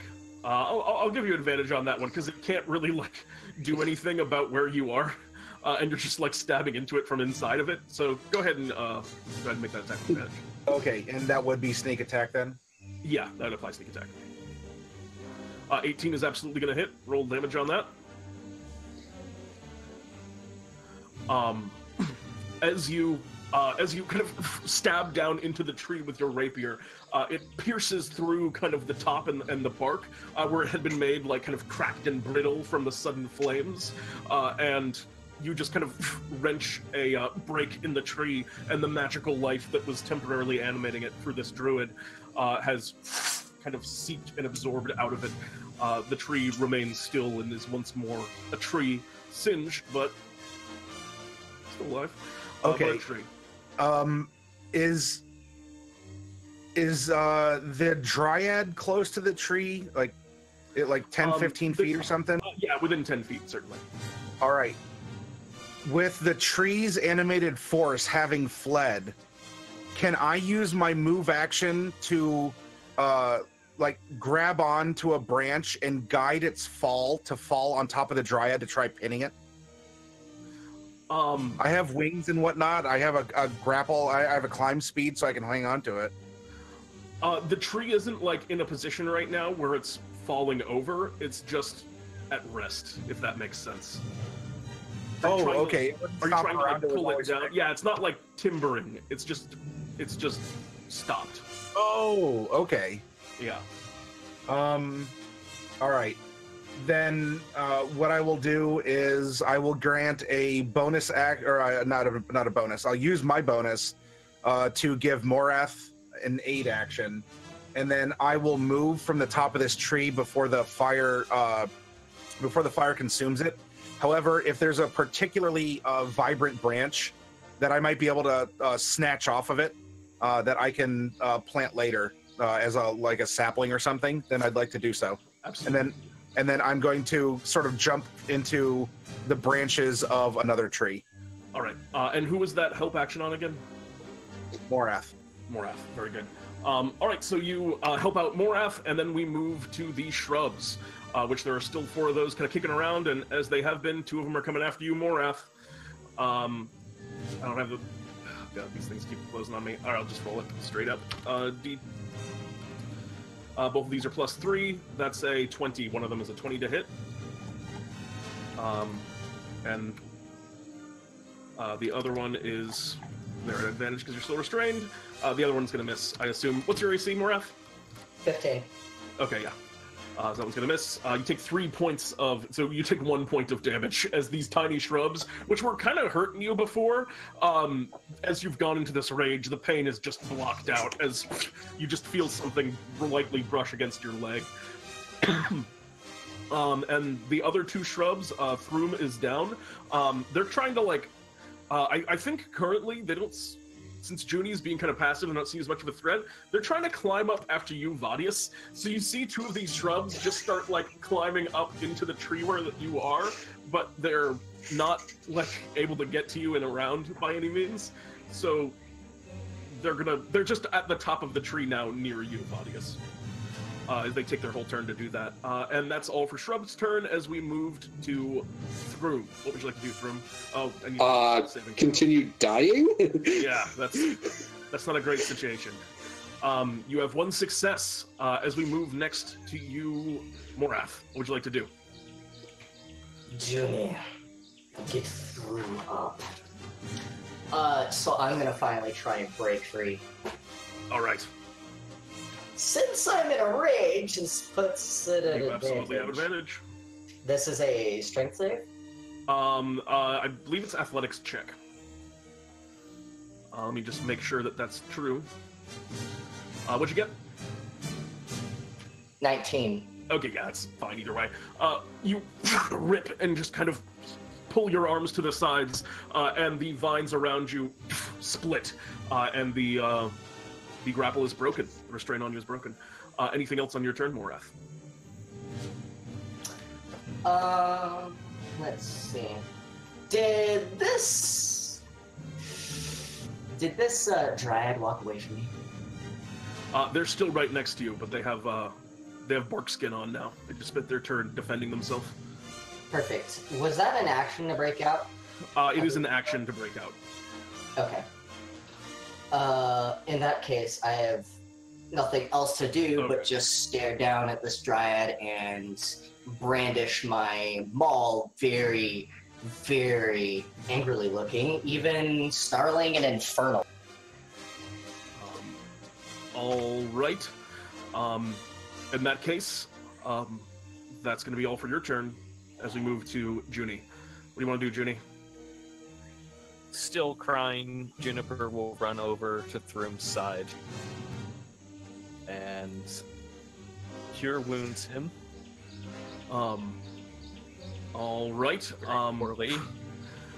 Throom, you find yourself revitalized. You're still in a lot of pain, but your eyes kind of snap to for the second time in this battle. Throom's been having bad luck, and then incredibly good luck, and then bad luck again. But Throom, you are back once more. And you're also going to Balm of the Summer Cord Who. Wow. Oof, bad luck there as well. Was that on Throom as well? Yes. Okay. In that case, Throom, you are at a total of 4 plus 1. Plus 1, great. As we move, next initiative would be the tree, but the tree is gone. So we are to the Dryad, who the Dryad is now just kind of like, was kind of like staring you down. They materialize another one of the shillelaghs in their other hand, as they're now holding one of each, and they're kind of, they're looking like they're not going to get much place with you, and is looking now towards the healer, as they kind of slide away, provoking an opportunity attack from you, I Moraath. shot you in half. This is an advantage, I think, still? This is, I believe, a straight roll. Okay. Oh wait, did you have you had a help action, didn't you, that you have not? Yes, So I yeah, did. absolutely. Make an attack roll at advantage. 13 will actually miss with the bark skin. As you go and bring the as you bring the mace down, the Dryad kind of it cuts across the bark skin, and you feel it scrape, but it's a hard wood, almost like iron. It reminds you more of chopping the stone trees back home than it does any normal tree. Finally, a challenge. And that Dryad is going to come over towards you, Juni, and just... Don't worry, my friend. We will bring you back as... well... When you leave this place, I will make sure that you become part of our forest. And is going to make attacks against you, Juni. It's a 13. That will not hit. And an 18. That will hit. For 6 points of bludgeoning damage, as one of these shillelaghs strikes into you, and you feel kind of natural energy surging through you in intense amounts, as you are probably familiar. It is not the strength of the club, but the magic that imbues it. And that is all for the Dryad's turn. As we move to the top of the initiative, which is Vaudius. Vaudius, what would you like to do? There are 4 of these shrubs and the Dryad herself. Would any of the... was it all 4 that came after me, or just 2? It was 2 of them that are now up on the branch. You could actually just fly away from them. They just don't know how to handle the situation. Yeah, that's fine. I would like to... So I'd like to fly a distance away. Like, effectively, I'm kiting them, or I'd like to. Right. And as I go to the next branch, I'm going to use... So that's a movement. I'm going to use my bonus to give Moraath an 8 action. All and right. then I will put my rapier away and draw my short bow. Okay. And what are you going to attack? And I will take out one of the 2 bushes, or I'll try to. One of the 2 bushes that is not after me, and preferably one I might be able to get sneak attack on. There's none that you can get sneak attack on at the moment, but go ahead and make an attack roll. 14, roll damage on that. Okay, yeah. You fire, and the arrow just kind of pierces through the bush. And as it does so, there's just kind of a little bit of a puff of leaves, and the bush falls harmlessly to the ground, taken down in 1 strike. Not super powerful. Anything else on your turn? Mental note to grab some berries or something off of it for replanting later. Absolutely.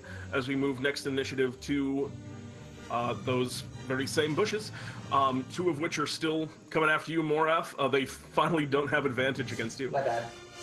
Okay. And as soon as Roll20 stops lagging, as it has been all night, we'll get those attack rolls. So that's 1, 2. I'm sorry, they weren't at advantage. Oh my goodness, these bushes are out of control! That's 3 and 6. Both of those hit, right? So you take 1 and 3. Yeah, That's 4 damage. That's fine. 4 points of damage as they're clawing at you. The second one, you do notice that one a bit, but it's still it's all okay for Moraath as you are just blinded with anger. That's going to bring us next in initiative to... Actually, I'm sorry, there's one that's left the tree. It spends its turn climbing out of the tree and running now towards you, Throom. It ends its turn next to you. As this one bush is doing his darndest. Throom, the turn is yours. What would you like to do? Well, first things first, I do feel somewhat poorly, so I think I shall heal myself some. All right, you regain 8 points of healing. Do you have anything else on your turn? You look at how do my other allies look? Do any of them look particularly bad, or do I still seem to be the one in the worst shape? Juni is the other one that's taken some pretty good hits. And I am going to myself balm Juni. You see a familiar spell. Go ahead and roll that healing. As you regain 2 and 1. Juni, you feel yourself revitalized. A fellow druid at your side in this moment of very deep personal crisis that you find yourself here. It is, I imagine, at least some comfort to know there's another one who so respects nature as you. And that is all for your turn, Throom? Yes. All right, that's going to bring us to Moraath. What do you wish to do? You will not look away from me. And I'm gonna follow this Dryad. All right. And I'm going to, now with some gusto and hopefully actually score something good, I'm going to attempt to hit her in the back with my maul. Again. Make an attack with advantage. Well, all of this sucks, but eventually I will crit. I apologize for your bad luck, but as you swing down, again, the bark skin protects the middle part Dryad as they are still bearing down over Juni at the moment, and they're kind of looking back at you. And they're starting to regain a little bit of confidence, seeming for you not to be maybe quite what they were making you out to at first. As we move next in initiative 2, that's going to be Juni. What do you want to do, Juni? Juniper's tears will clear up a bit, actually, after Throom healed her, and she'll regain her composure enough to look at the Dryad. You want me to become a part of this forest? Very well. That is exactly what I will do. Oh, and she my will goodness. take up the great tree form. Oh, goodness. I forgot you had this. I don't remember if this completely disables the other benefit that the quarterstaff provides. I don't know, and we'll assume it works in your favor until we look it up later. Okay. What happens to Juni? What does this look like? She pulls her quarterstaff close to her, and it melds with her a bit, making her grow in size and bush out and be more of an actual tree-looking tree instead of a tree-looking person. And you are a great tree now, correct? Yes. All right. And yet you all see Juni undergo this incredible transformation as they described. They now look truly like a tree. And the Dryad kind of pulls back in surprise, anything else on? She will also cure wounds herself. Righteous. Oh my god, that's a bonus action. That's so good. All right, and you regain 5 points of health as you revitalize. And I believe that's going to bring us next initiative to the Dryad herself, who looks at you and just... How could one so blessed with nature's might be so wrong? and is going to hit at you with actually is going to step back, provoking 2 opportunity attacks. Is going to risk it. One from you, Moraath. She's getting a little too comfortable with you, maybe, Moraath, as well as you, Juni. I don't know if she's immune to it, but the area at my feet, and thus the area she's standing in, is difficult terrain at the moment. Okay. In that case, well, she's just stepping. She's basically taking a 5-foot step anyway, so she's okay on her range. But Moraath, you hit for 22. Go ahead and roll damage on that.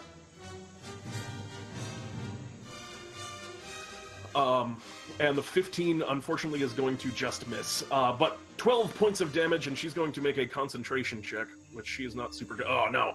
You slash at her for 12 points of damage, and the bark skin just kind of comes down, and leaves seem to cover her skin once more. She steps back and just frustrated, is going to lash. Does that then mean that the 15 would hit? It would, but they happen simultaneously. Okay. It's part of the opportunity attack, I think, is how we rule it here. And then she is going to lash out at both of you with restraining vines, and she's going to make attacks against both of you as she steps backwards.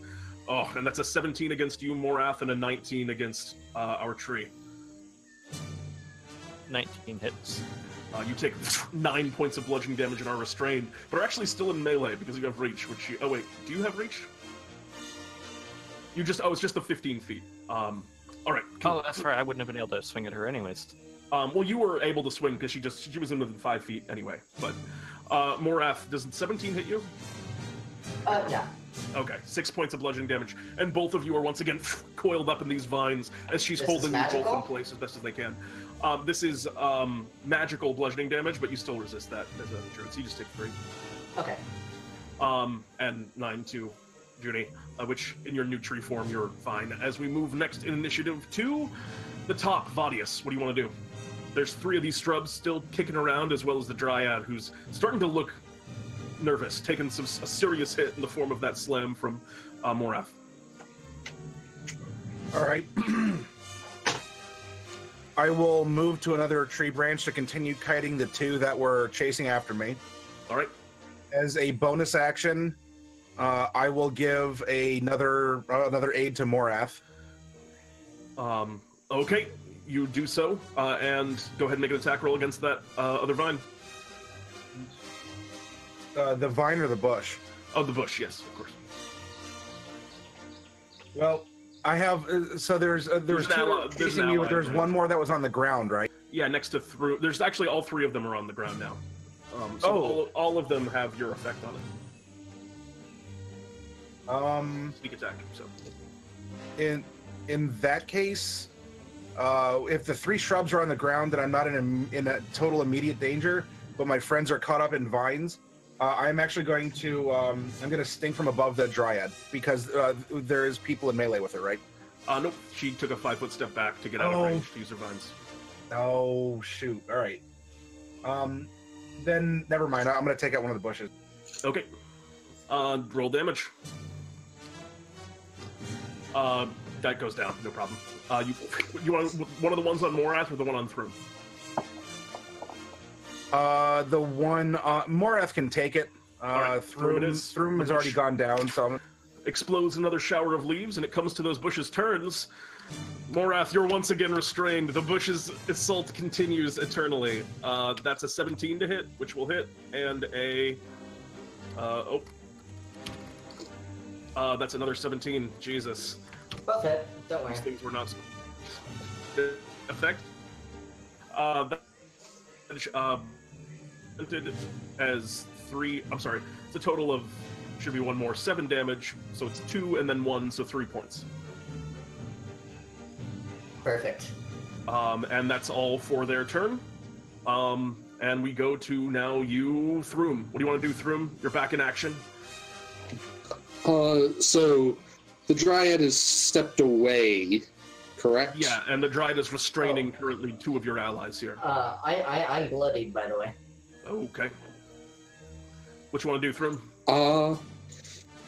I'm going to send an ice knife at the Dryad. Actually, it's a perfect area because it will not hit your allies as she stands. Does it hit any of the? It does not hit the shrubs either, but it doesn't hit your allies. And she's going to make a dexterity saving throw.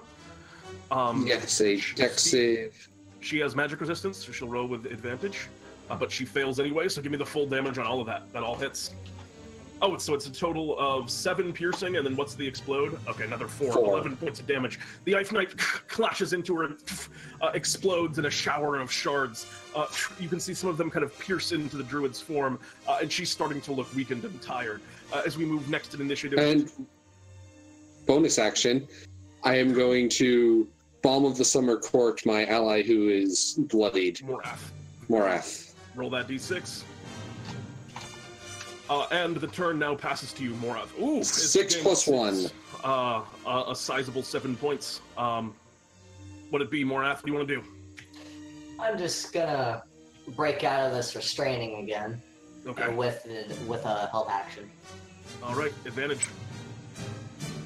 Yeah, no problem. You rip the vines under again and step in. I assume you're stepping in. Oh yeah, I'm gonna step right up to her and Her turn is very much her turn. It's interesting how that's been working out. And you kind of back into melee. And that is her turn, I assume? Oh yeah, besides bearing my angry-looking fangs. I am just a ball of hatred right now. Yeah, you are none too happy, and I don't blame you. Juni. Does being restrained affect melee or ranged spell attacks? Disadvantage on attack rolls, so would affect them, yes. Unfortunate. Very well then. Barkskin is down though.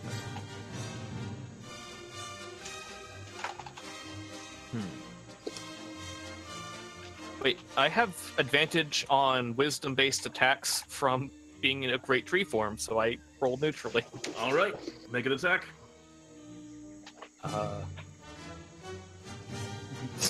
Unfortunately, 7 ain't gonna get you there. As the thorn whip dodges past, she kind of looks past and moves to the side.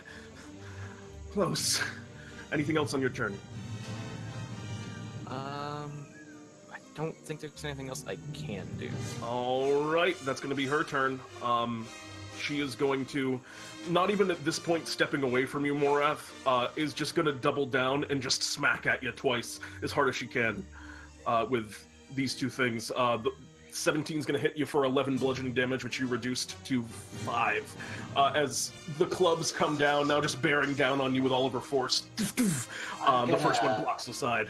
As a style point, I'd actually rather just grab the first one with a hand.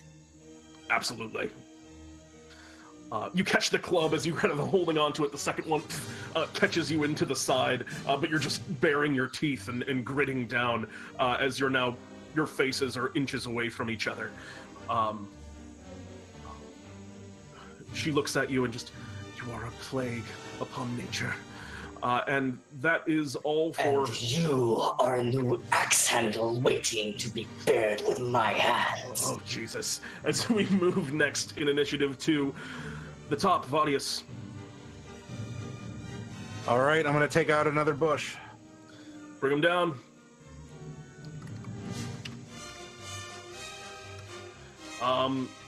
Seven, unfortunately, will miss. It strikes into the ground next to these two bushes. Anything else on your turn? Pass the bonus aid along, and then hop to another tree to always keep. All right, always on the move. That's a 17. Oh my God, these bushes, Moraath, they will not stop hitting you. Not in 1,000 years. 2d4 plus 2. That's going to be a total of 3 to 1 and 4 to 2. Another 3 damage as these bushes continue to assault. And we move next to your turn. I'm sorry, to Throom's turn. Throom, what do you want to do? I'm bloodied again. Throom is going to recast the flame blade. Yeah, Dryad's looking rough. And step up and attack the Dryad. All right, go ahead and make an attack roll. 12 is going to hit. Roll damage on that. 13 fire. 13 points of fire damage.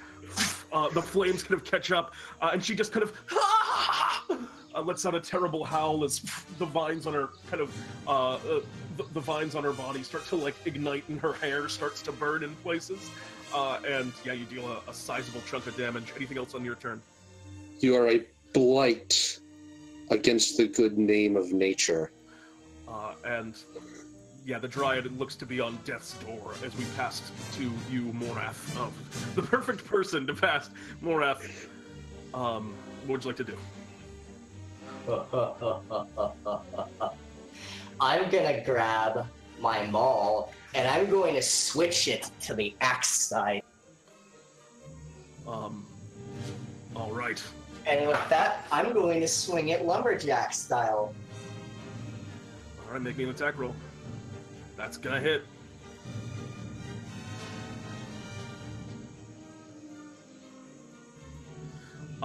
That's 14 points of damage. Now, question for you. In time, all interested in resolving the... So, opportunity, to not make this a killing blow, but it does sound like, Moraath, you are interested in making this a killing blow. Maybe not kill her. I'm gonna take her legs off. Oh, Jesus. So, would you care to describe this finishing blow to me? So, as all lumberjacks do, I'll swing it back into stance and then take a full wide sweep into just the mid-thigh of her and end up slicing through both thighs. With mighty swing, come and to say Gordier did this, much as the Dryad just kind of collapses in pain and falls to the ground, clearly on the verge of dying, as the Dryad of Middle Park now stands at the four of yours mercy. You watch as the shrubs, which were kind of animated in this space, have now all just kind of halted and are once again dormant shrubs sticking their legs back into the ground. Oop, wrong track. Now, Music will not respond to me. as good faith to my friend Juni, you will not die. Instead, you will live like this to pay for your crimes. The Dryad just kind of looks up towards now you, Juni, in this great tree form that you stand in, and kind of is staring at you. And just, you see as they are now here defeated, they look a little bit, they look like they've kind of calmed down a little bit, and they're looking up at you in particularly here, as she says, I am finished. There's nowhere for me now. It would be better if you just ended it. That would be mercy. Will release the great tree form she's holding and crouch down next to the Dryad. I mean, I have my family lives in the Sacred Vale, and we have a community there. Just lumberlings and other Florins living in harmony with nature, taking care of one another. If you would be willing to come in peace, I wouldn't mind helping you get there. And the Dryad looks up around in the space. I will go. Perhaps, well, thank you. And she kind of rights herself, and you see now she just like reaches out a hand, unable to really move in the state that she's in, but she just touches onto the roots of one of the tree, and you see her just kind of absorb into the tree, and then that tree begins to move off, and the wind kind of speaks to you now. It would seem that, well, as in nature, violence always begets violence, doesn't it? I should have known this from the beginning. I'll leave this place to you. And Now, there, before you do leave, remember, even these humanoids who build these mighty cities, they too come from nature and shall return to nature. And after all, these cities themselves become their nature. Taking their nature from them for your own purposes, that is where you went wrong. If you truly wish to live with nature, live with it. Don't take from it. and that off and into this tree begins to step away and aside and into the woods, disappearing. And as it does so, you watch as the flora and fauna around you begins to retreat and recede. You watch as lines magically seem to sink and slunk back down into the. You watch the grass, which is wild and matted, begins to soften and kind of disappear, and you watch as from around the area, flowers and things begin to just sort of grow out in the park. And as eventually the space returns to what it once was, a very beautifully and well-maintained park, it becomes that again, perhaps with even a touch more vibrance than it had when you had all been here last. And at the site where that tree was, where that felled tree is, which still remains there felled, you can see all sapling beginning to kind of grow up that space. And that, all of you hear a voice begin to speak out in your minds. Ah, adventurers! The distortion, I can finally get through, it would seem. Yes, I had a big quest for you today, but someone must have already taken care of it, because, well, now I can communicate with the central city again. How are all of you doing? Took care of your quest. Yes, that was us. Good. In that case, I can bring you home right now. Don't worry about the politics of all this. I'll make sure that, well, no doubt, Dorothy will be satisfied with the results. Shall I return you all? Just a moment. And I'm going to buzz down where the little sapling was growing, plant the twig and berries that I took from the fallen animated brush, and make sure that that's growing up beside the... All right, and as you do so, Bartholomew goes, all right, it looks like everyone's ready.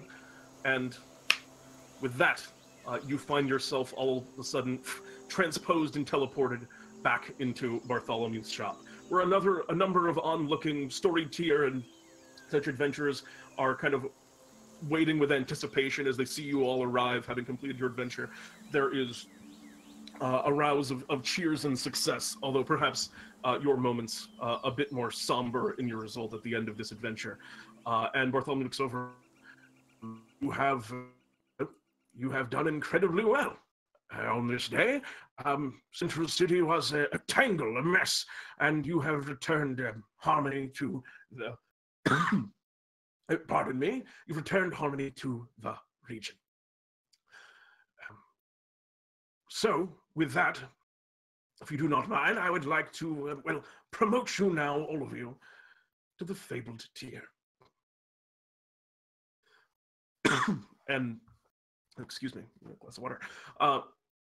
Bartholomew looks at you, and as you all kind of stand there in a line, Bartholomew kind of snaps his fingers, and from around, you hear music. Oh man, such a beefy lag on Roll20 today. And can y'all hear me? Yes. It worked, Pete. You're lagging pretty bad. Yeah, yeah, okay. And there it is. And Bartholomew says, congratulations on this day on completing your Fabled tier boss battle. each of you has proven in your own way that you are incredibly powerful and competent adventurers here within the lands of D&D time. And as such, I believe that time and promotion is in order. And steps forced towards Moraath. And Bartholomew speaks to you, Moraath. You have a rage inside of you. This is undoubtable. In your time here in the lands of D&D time, you have brought that wrath down upon your enemies swiftly and effectively, only delivering it where it is necessary.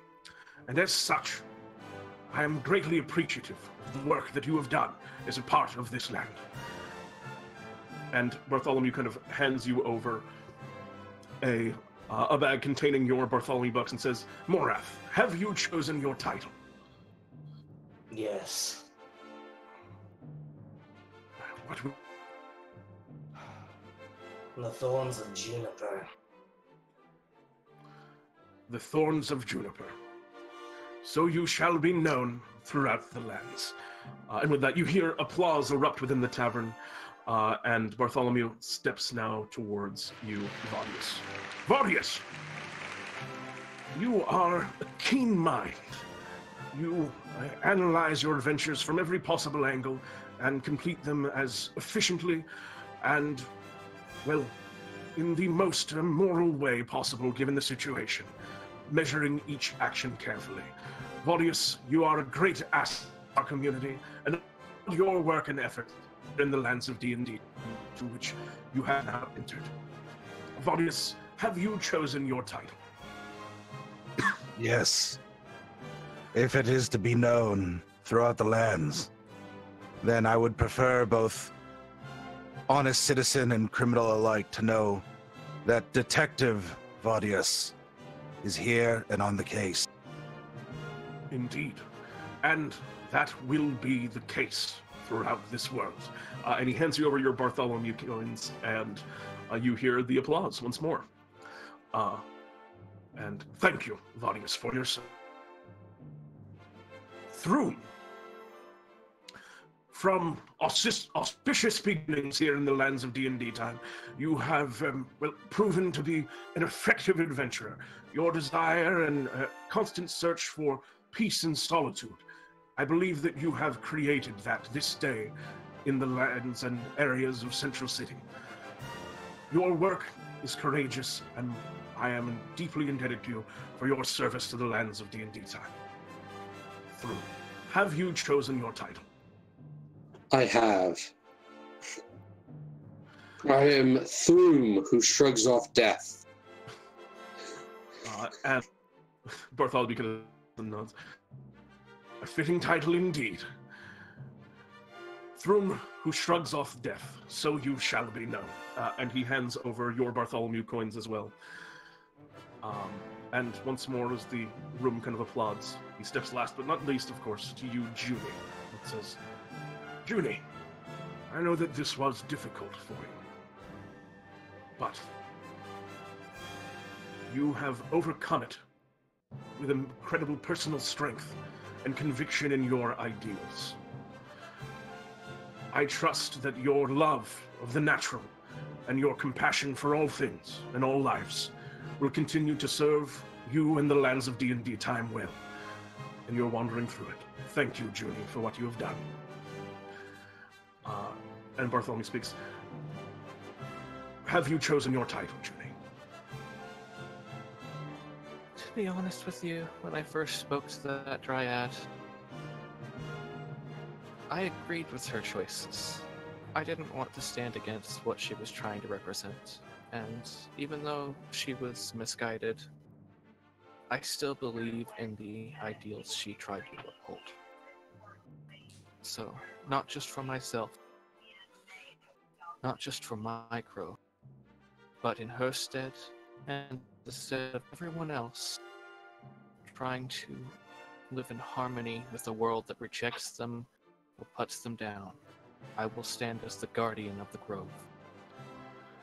And so you shall be known. And with one last grand round of applause, Bartholomew kind of nods, and he kind of looks at you one more time, Juni, and kind of nods somberly, and then speaks out once more. And with that, the 4 of you are now promoted to the Fabled tier of adventures.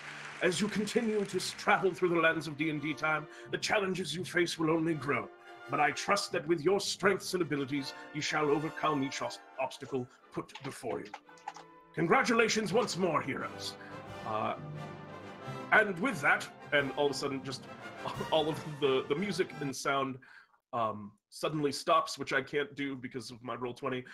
And if you need a magic item, you know where to stop. Just head on down. Do you want to shop? At Bartholomew's shop. You want to shop? As of course, is because it's a boss battle, we went very long. What do we need? Anyone? I'd like to make a A bag good pull. sleep. A bag pull we can do. I can do a good rest too. How many hit points do you have? Like a 4th level sleep spell probably do it. Go ahead. I think that'll work. All right, come with me, Bobby. We'll get you good. Thank you. Go ahead and roll it up, Juni. D1000. As always, that's correct. Ooh. All right. You reach into the bag, and your hand passes over first. It's some kind of large glaive, which doesn't quite interest you, and then a small feather, which was definitely a little bit more in your wheelhouse, but it seems to float away from your hand. What you end up on was a cape, some type of piece of clothing, which is uncommon perhaps for you as a lumberling, but it's interests you. As you pull it out, it smells a bit. It smells sulphurous of brimstone, and Bartholomew speaks up. This is a classic. You can, while you're holding on to it, it's called the Cape of the Mountebank. You can use it to disappear and reappear in another location, as if you would cast a dimension door spell upon yourself. A very interesting piece. Allows you to make quick getaways or appearances. And you've gained a Cape of the Mountebank. Congratulations. That's a classic and a good one. Anyone else have anything they would like to do? You each got a huge pile of Bartholomew with no one spending, huh? Saving up? Wait, 400 for that. I will make a bag pull myself. All right, I could get someone else.